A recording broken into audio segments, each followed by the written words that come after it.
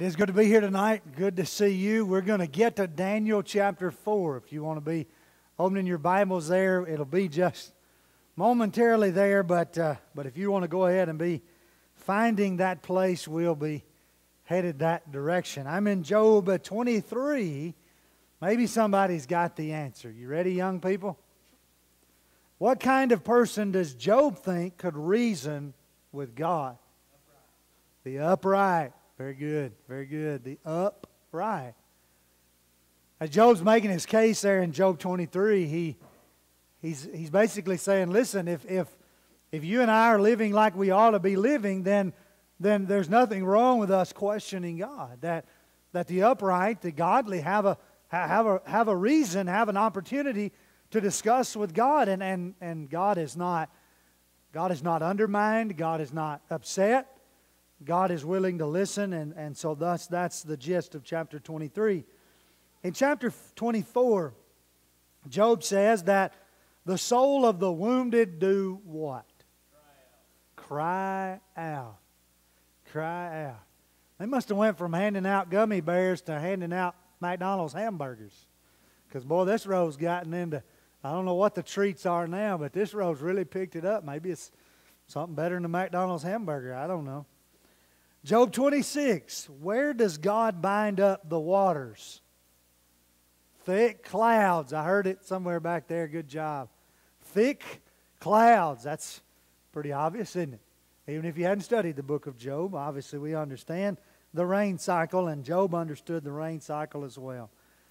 In the 27th chapter, who will lie down and not be gathered up? The wealthy, the rich man. Obviously, in chapter 27, as it were there, the point is being made on the priorities of life and what is most important, and how you can have great riches and you can be wealthy and you can have all this world has to offer, but there comes a time when those riches aren't going to provide you the satisfaction, the joy, the reward that the soul desires. And so that point is made very clear in chapter 27 in a contrast there in the book of Job. Our word for tonight is humility. I got to be honest with you. I started Monday on this lesson. I just knew without a doubt it's going to be the best lesson I'd ever preached. I mean, after all, I'm a great preacher. I knew that going into Monday, right? And I just knew when I come across this word, I thought, man, I got that mastered, you know. I know what being humble is. I can be humble without any practice at all. As a matter of fact, I went into an elders meeting Monday night, and I told them that, just about verbatim. Well, since then, I've lost 4 nights of sleep, and I've gained a fever and something going on in my body, and the Lord says, I'll humble you, big boy. I'll show you how well you can preach. Isn't it amazing in life how humility works? It is easy, isn't it? Doing a little tongue-in-cheek there. It is easy sometimes to elevate ourselves higher than we ought to be elevated. And Peter reminds us that God resists the proud, but He gives grace to the humble. And when you look at the word humility, it's about being humble and transferring that from I to you. In other words, in Philippians chapter 2, the Bible says, don't look out for your own interest, but look out for the interest of others. So when you think about the word humility, being humble in mind, Philippians chapter 2 and verse 7, the Bible says Jesus had this mind, and Paul wanted us to have the same mind.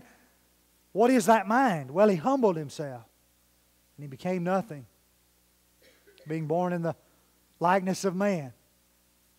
He didn't consider equality with God a thing to be grasped. He had every right to elevate himself and to exercise his position as part of the Godhead, but he lowered himself. He stooped down, if you will. He emptied himself. He poured out. He let go of, and thus asking you and I to do the same. John 13, you know the passage very, very well.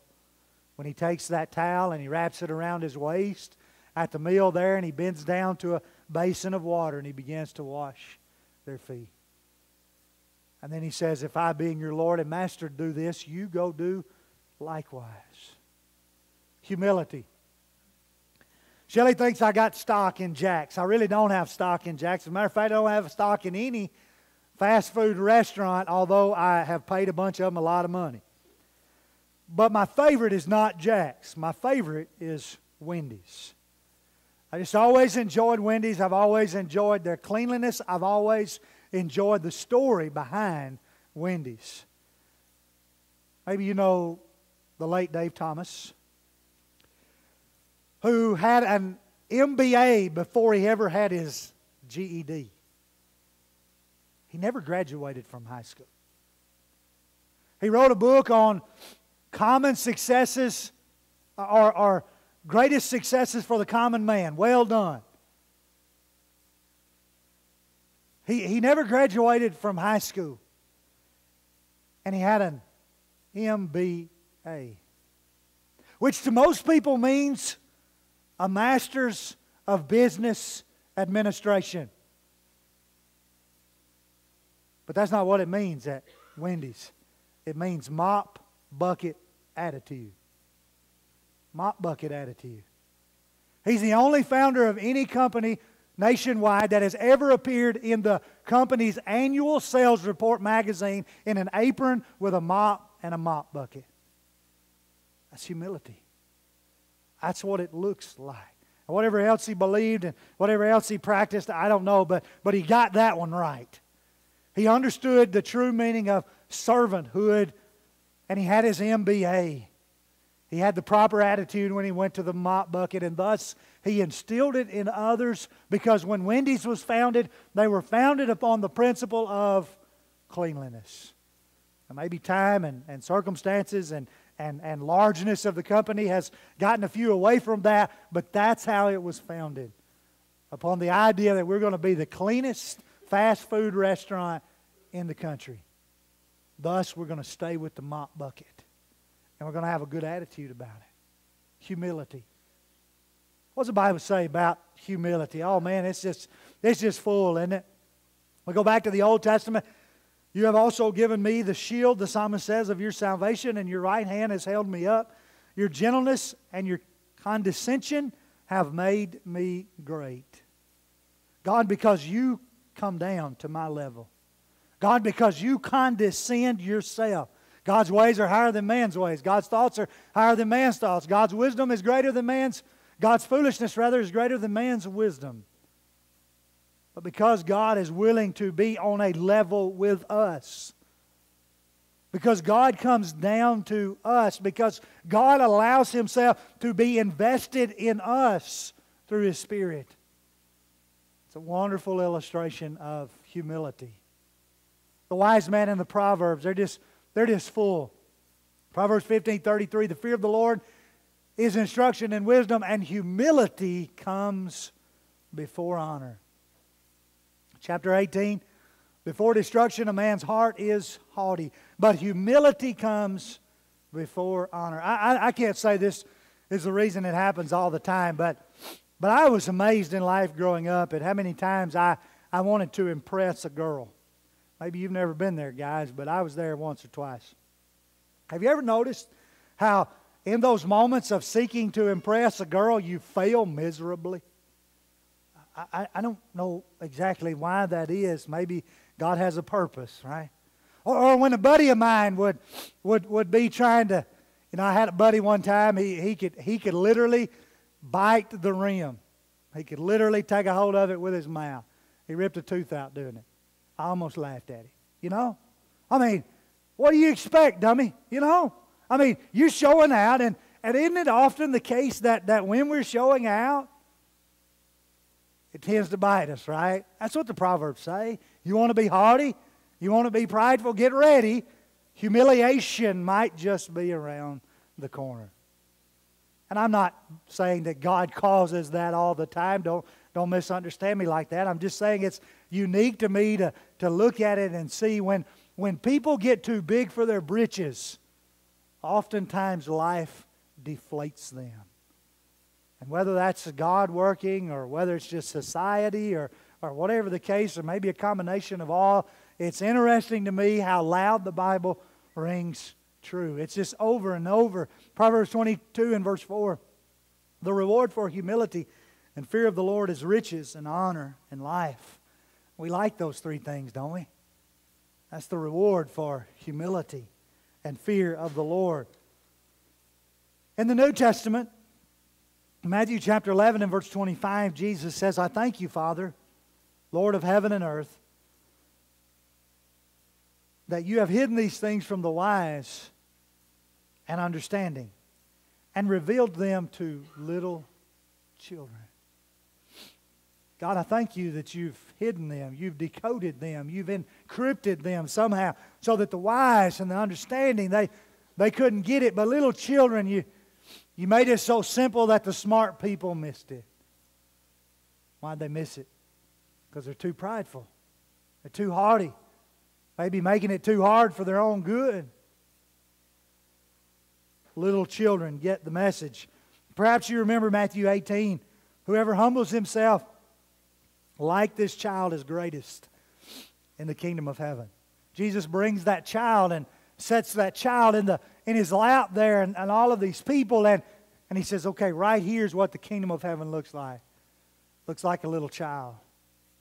Your attitude, your demeanor, your mindset, your actions, your walk needs to reveal that of a child in all humility. In the book of Luke, in Luke chapter 14 and verse 11, everyone who exalts himself will be humbled. And he who humbles himself will be exalted. James 4 and verse 10, the Bible says, humble yourselves in the sight of the Lord, and He will lift you up. Passage after passage. And perhaps the most graphic story in terms of humility is found in Luke 18, where you've got the tax collector and you've got the publican and you've got the sinner. You've got these two men who go up to the temple. And the Pharisee goes up and he's prideful, he's haughty, he's, God, look at me. You remember the passage, I hope. Go read it again. And then he walks away. The tax collector goes up there and doesn't even lift up his eyes in all humility, acknowledging and recognizing his sinfulness, his lowly state of being in the presence of God. And Jesus said, that man went to his house justified. The Bible's full of the importance of humility. Perhaps the greatest example of humility in all of the Bible is Jesus Himself. As I mentioned, Philippians chapter 2, but now I go to Matthew 26. Verse 39, Jesus is in the garden, and He's praying on the night before He's betrayed and arrested. And He goes a little further, and He falls on His face, and He says, Father, if it's possible, let this cup pass from me. What an awesome example of humility, being humble. Not as I will, but as you will. You see, as we sing the song, I have decided to follow Jesus. Jesus walked a life of humility, being humble, being lowly, being a servant. He said in Matthew 20, if anyone wants to be great in the kingdom, let him be a servant. There's a couple of examples, and I've got you in one, found in Daniel chapter 4 of humiliation. The direct opposite of humility. Excuse me. I'm in Daniel chapter 4, and I'm in about verse 28. King Nebuchadnezzar's had his second dream, and Daniel has interpreted that. In verse 28, all this came upon the king.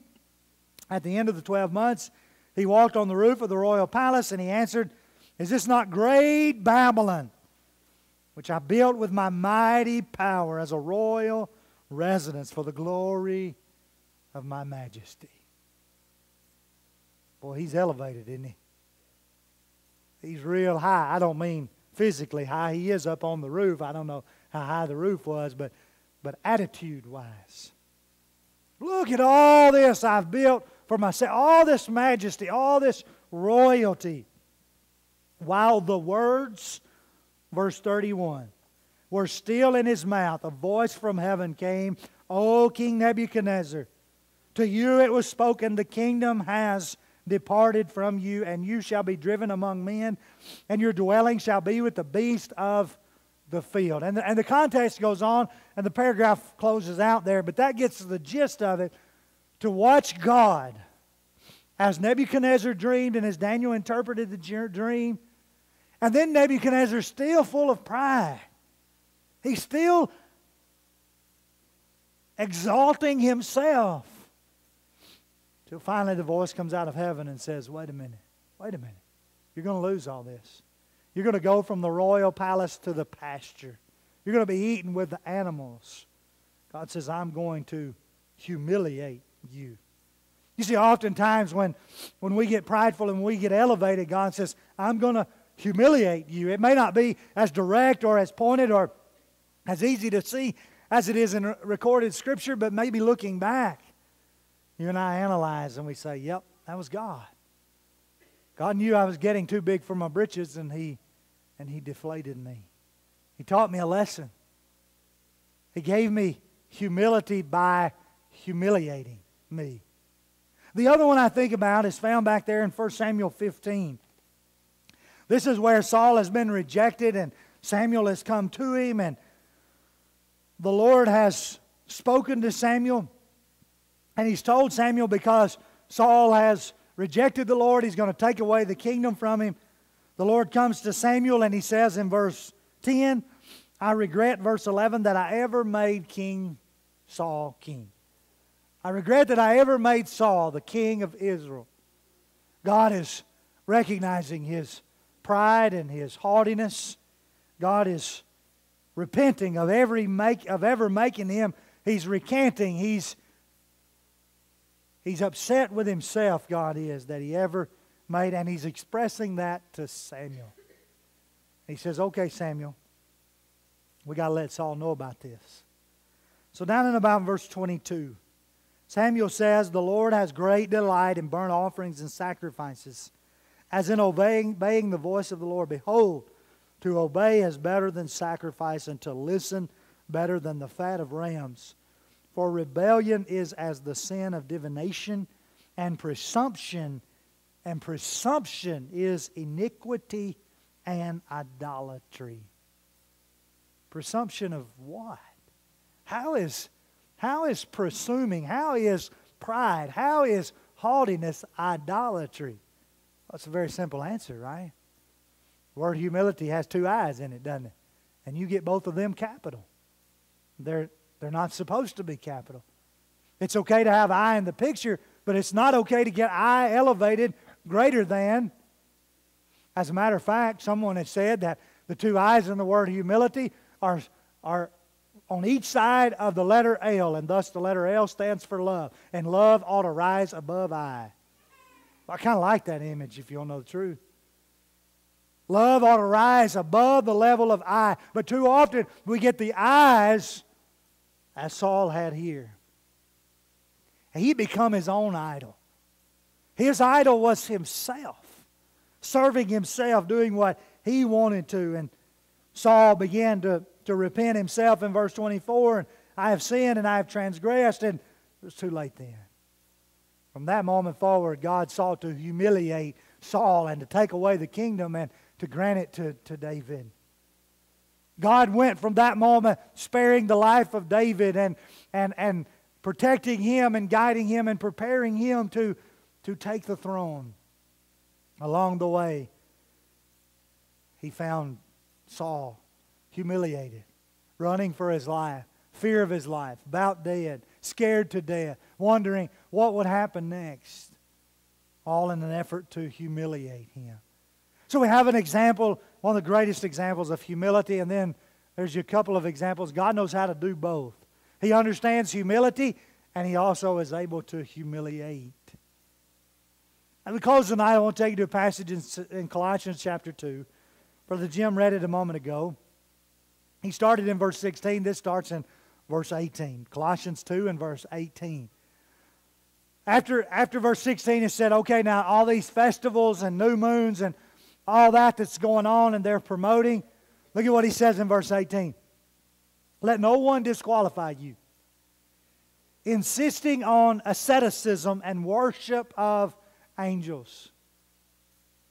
In other words, be careful with the rituals in which you hold fast to, because some of them are self-promoting. Some of them are, can we say, false humility? Some of them are couched in the frame of humility, but are actually prideful, haughtiness, elevated. Is it possible? Is it possible to be proud of your humility? And doesn't that kind of defeat the purpose? Are you a humble person? Yeah, I'm a humble person. Can't you tell? Absolutely. As a matter of fact, let me promote my humility to you. And thus it becomes false humility. It becomes right the opposite of humility. It becomes pride. And that's what's happening here in Colossians chapter 2. They're promoting these false doctrines, among which is worship of angels, and they're going on in detail about visions, and they are puffed up without reason because their minds are sensual. They're not holding fast to the head, from whom the whole body, nourished and knit together through joints and ligaments, grow with a growth that is from God. They're not holding fast to the head because they want to be the head. As you continue in Colossians chapter 2, if with Christ you died to the elemental spirits of the world, why? As if you still are alive in the world, do you submit to these regulations? Like do not handle, do not taste, do not touch. They are all perishing as they are used, according to human precepts and teachings. The brethren in Colossae were being consumed by this human doctrine or doctrines and this false doctrine. They were being overcome by these man-made religions were being promoted. And because of that, man was becoming elevated. Our religion is better than God's religion. We've taken God's religion and we've gone a step further and made it even better. And thus, pride, haughtiness, elevation of self, man, human, a desire to serve the flesh, a desire to serve the creation rather than the Creator. And then the passage ends like this in Colossians chapter 2. These have indeed an appearance of wisdom. Oh, you better be careful. You better be careful. Because they appear to be wise in promoting self-made religion and asceticism and severity to the body. But please note, Paul says, they are of no value in stopping the indulgence of the flesh. Colossians 2 and verse 23 makes it very clear. Our greatest danger with humility is us. It's the flesh. It's me. It's humanity. It's I want my way. It's I want to please myself. It's I want to be happy. It's I want to do what I want to do. And thus the indulgence of the flesh. I can't tell myself no. I can't tell myself, you can't have that. I'm not going to tell myself that's wrong.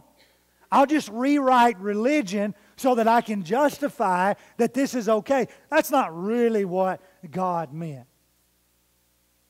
I understand what He says, but He really meant this. And thus I start trying to plug myself in as the head and computing what I want to be the case. Instead of connecting to the head as a joint, as a ligament, as a muscle, as a bone, as a part of the body, that when it all works together, it flourishes. How can you and I do our part within the body? Well, it all goes back to humility. It all goes back to servanthood. It all goes back to me understanding. We were talking this morning in Bible class in 1 Corinthians 4. It all goes back, verse 6, verse 18 of 1 Corinthians 4, they were puffed up. And thus they were causing division in the Corinthian church. God, help me. Help me to understand my place. Help me to do the best I can in my place. And help me to recognize that I am part of something much greater, much bigger than me. Boy, a family that serves together in humility is a powerful, powerful influence in our world today. Where people are seeking the betterment of other people. Because I'm telling you, where you work, where you go out to eat, where you go grocery shopping, that's not normal. People, by culture, are looking out for themselves. Humility says, I care about you. I want to help you. I want to serve you. I want to be in a family with you. This is not about me. This is about us. What's best for us? And thus that keeps me from becoming prideful and haughty and too big for my britches, puffed up, exalted. When we recognize that, folks, we're here following. We're here following. We're here following Jesus.